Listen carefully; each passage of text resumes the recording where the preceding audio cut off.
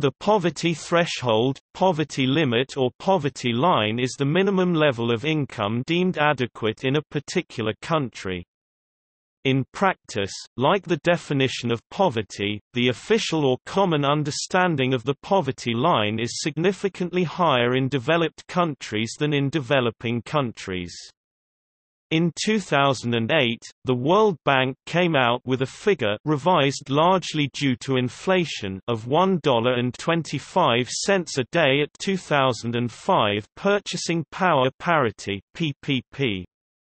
In October 2015, the World Bank updated the international poverty line to $1.90 a day.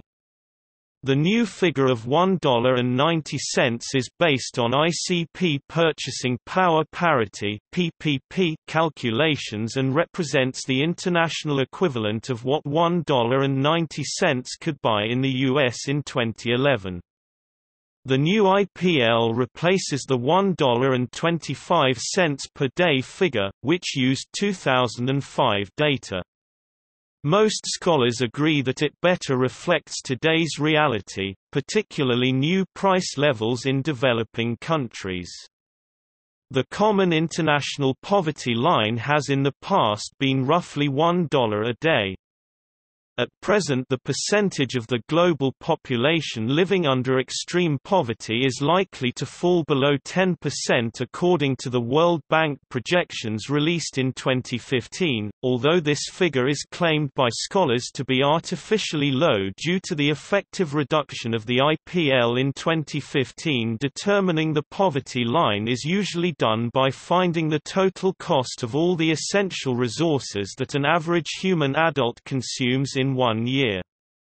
The largest of these expenses is typically the rent required to live in an apartment, so historically, economists have paid particular attention to the real estate market and housing prices as a strong poverty line effector. Individual factors are often used to account for various circumstances, such as whether one is a parent, elderly, a child, married, etc. The poverty threshold may be adjusted annually.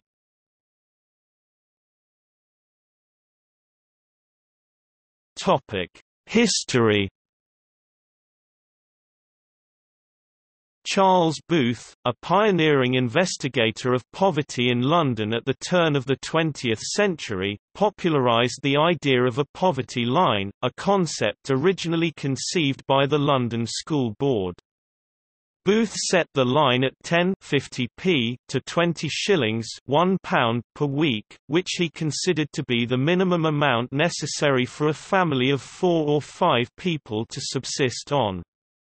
Benjamin Seebohm Rowntree (1871–1954), a British sociological researcher, social reformer and industrialist, surveyed rich families in York, and drew a poverty line in terms of a minimum weekly sum of money necessary to enable families to secure the necessaries of a healthy life, which included fuel and light, rent, food, clothing, and household and personal items. Based on data from leading nutritionists of the period, he calculated the cheapest price for the minimum calorific intake and nutritional balance necessary, before people get ill or lose weight. He considered this amount to set his poverty line and concluded that 27.84% of the total population of York lived below this poverty line. This result corresponded with that from Charles Booth's study of poverty in London and so challenged the view, commonly held at the time, that abject poverty was a problem particular to London and was not widespread in the rest of Britain. Rowntree distinguished between primary poverty, those lacking in income, and secondary poverty, those who had enough income, but spent it elsewhere. 1901 to 295–96.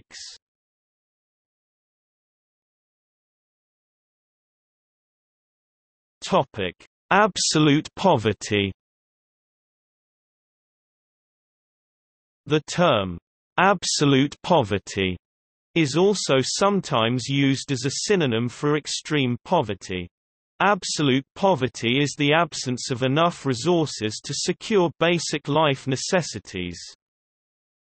According to a UN declaration that resulted from the World Summit on Social Development in Copenhagen in 1995, absolute poverty is a condition characterized by severe deprivation of basic human needs, including food, safe drinking water, sanitation facilities, health, shelter, education, and information. It depends not only on income, but also on access to services. David Gordon's paper, "Indicators of Poverty and Hunger," for the United Nations, further defines absolute poverty as the absence of any two of the following 8 basic needs. Food – body mass index must be above 16. Safe drinking water – water must not come solely from rivers and ponds, and must be available nearby, fewer than 15 minutes walk each way. Sanitation facilities, toilets or latrines must be accessible in or near the home. Health, treatment must be received for serious illnesses and pregnancy. Shelter, homes must have fewer than 4 people living in each room. Floors must not be made of soil, mud, or clay. Education, everyone must attend school or otherwise learn to read. Information, everyone must have access to newspapers, radios, televisions, computers, or telephones at home. Access to services, this item is undefined by Gordon, but normally is used to indicate the complete panoply of education, health, legal, social, and financial credit services.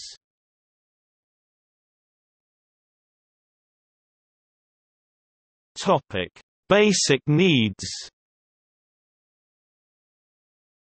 The basic needs approach is one of the major approaches to the measurement of absolute poverty in developing countries. It attempts to define the absolute minimum resources necessary for long-term physical well-being, usually in terms of consumption goods. The poverty line is then defined as the amount of income required to satisfy those needs. The basic needs approach was introduced by the International Labour Organization's World Employment Conference in 1976. Perhaps the high point of the WEP was the World Employment Conference of 1976, which proposed the satisfaction of basic human needs as the overriding objective of national and international development policy. The basic needs approach to development was endorsed by governments and workers and employers' organizations from all over the world. It influenced the programs and policies of major multilateral and bilateral development agencies, and was the precursor to the Human Development Approach. A traditional list of immediate, basic needs is food, including water, shelter, and clothing. Many modern lists emphasize the minimum level of consumption of basic needs of not just food, water, and shelter, but also sanitation, education, and health care. Different agencies use different lists. In 1978, Guy investigated the literature that criticized the basic needs approach. Critics argued that the basic needs approach lacked scientific rigor, it was consumption-oriented and anti-growth. Some considered it to be a recipe for perpetuating economic backwardness, and for giving the impression that poverty elimination is all too easy. Amartya Sen focused on capabilities rather than consumption. In the development discourse, the basic needs model focuses on the measurement of what is believed to be an eradicable level of poverty.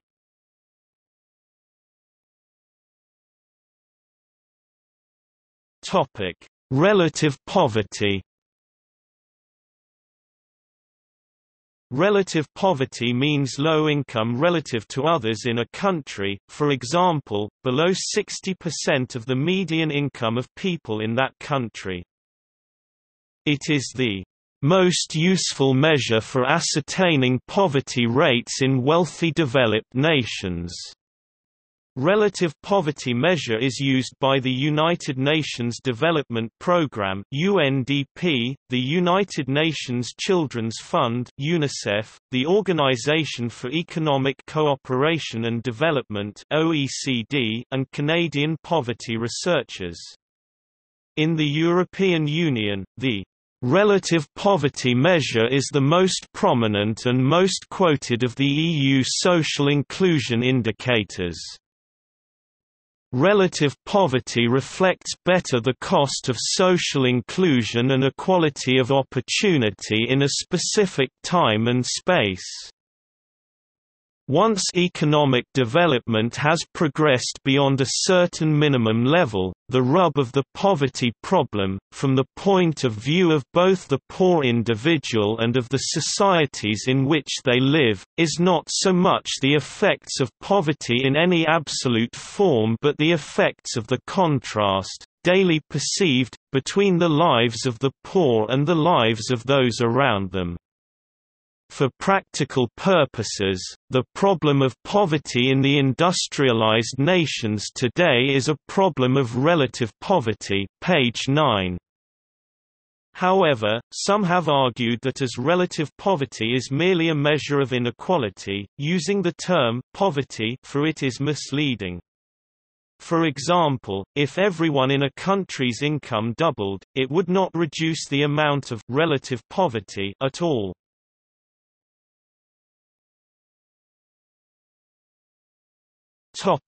History of the concept of relative poverty. In 1776, Adam Smith argued that poverty is the inability to afford not only the commodities which are indispensably necessary for the support of life, but whatever the custom of the country renders it indecent for creditable people, even of the lowest order, to be without. In 1958, John Kenneth Galbraith argued, "People are poverty-stricken when their income, even if adequate for survival, falls markedly behind that of their community." In 1964, in a Joint Committee Economic President's Report in the United States, Republicans endorsed the concept of relative poverty. "No objective definition of poverty exists. The definition varies from place to place and time to time. In America, as our standard of living rises, so does our idea of what is substandard." In 1965, Rose Friedman argued for the use of relative poverty, claiming that the definition of poverty changes with general living standards. Those labeled as poor in 1995, would have had a higher standard of living than many labeled not poor. In 1965, in 1979, British sociologist, Peter Townsend published his famous definition, "Individuals can be said to be in poverty when they lack the resources to obtain the types of diet, participate in the activities and have the living conditions and amenities which are customary, or are at least widely encouraged or approved, in the societies to which they belong." Page 31. Brian Nolan and Christopher T. Whelan of the Economic and Social Research Institute in Ireland explained that, "Poverty has to be seen in terms of the standard of living of the society in question." Relative poverty measures are used as official poverty rates by the European Union, UNICEF and the OECD. The main poverty line used in the OECD and the European Union is based on economic distance. A level of income set at 60% of the median household income.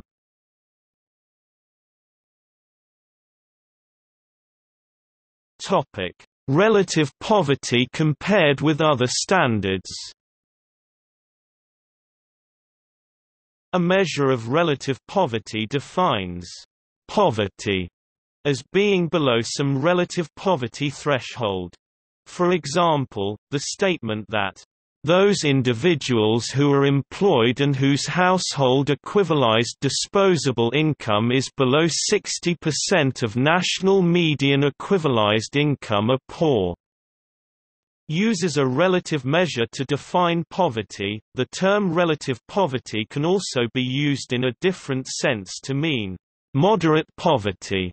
For example, a standard of living or level of income that is high enough to satisfy basic needs like water, food, clothing, housing, and basic health care, but still significantly lower than that of the majority of the population under consideration.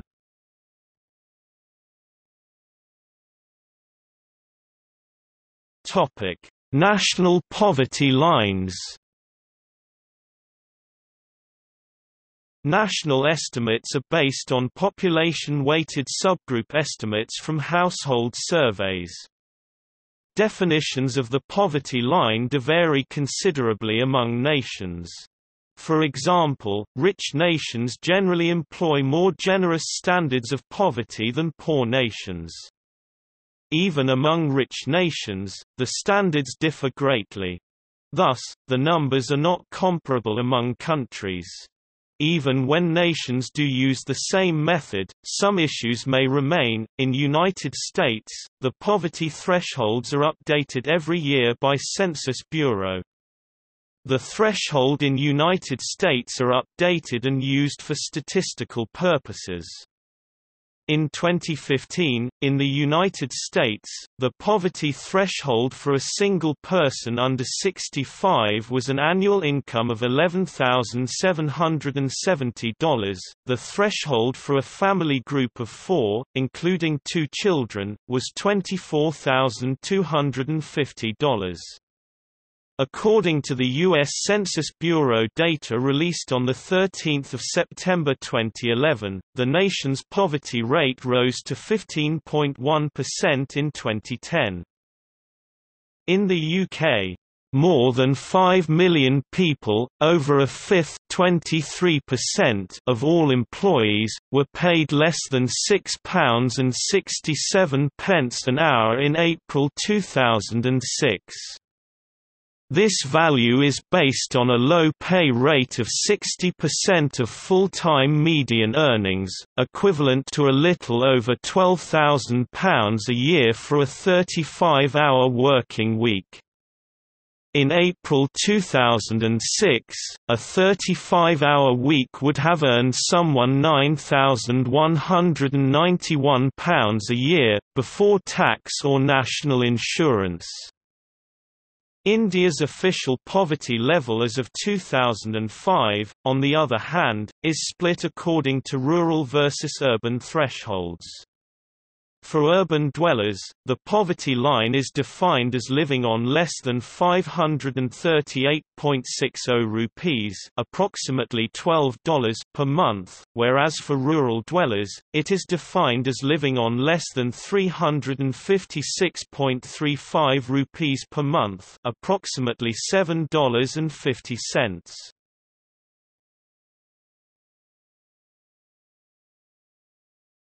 Topic: Criticisms.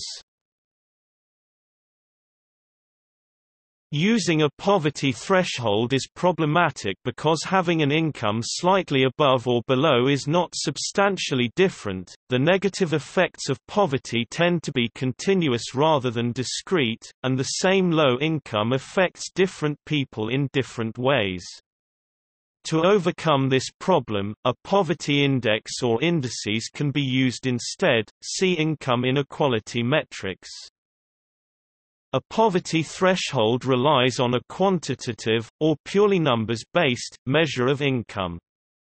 If other human development indicators like health and education are used, they must be quantified, which is not a simple, if even achievable, task.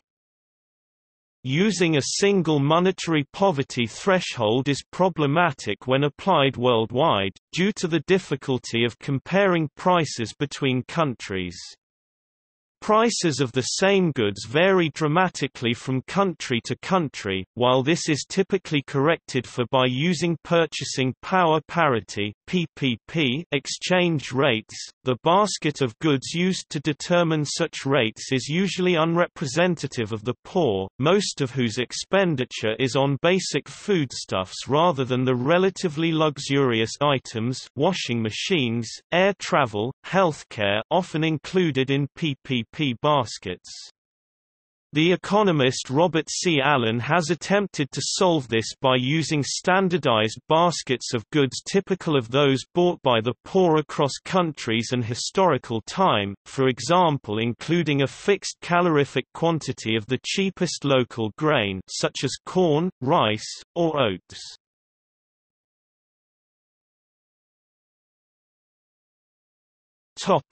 Understating poverty. In addition to wage and salary income, investment income and government transfers such as SNAP Supplemental Nutrition Assistance Program, also known as food stamps, and housing subsidies are included in a household's income.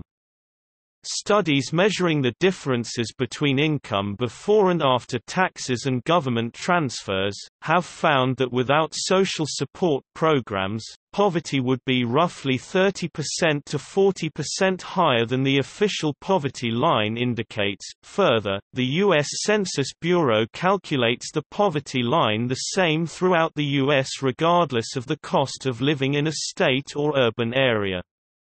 For instance, the cost of living in California, the most populous state, was 42% greater than the U.S. average in 2010, while the cost of living in Texas, the second most populous state, was 10% less than the U.S. average. In 2017, California had the highest poverty rate in the country when housing costs are factored in, a measure calculated by the Census Bureau known as the Supplemental Poverty Measure.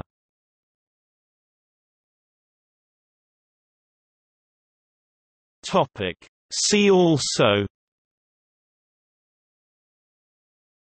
asset poverty, glass ceiling, income deficit, list of countries by percentage of population living in poverty, living wage, minimum wage, measuring poverty, poor person, UN Millennium Development Goals.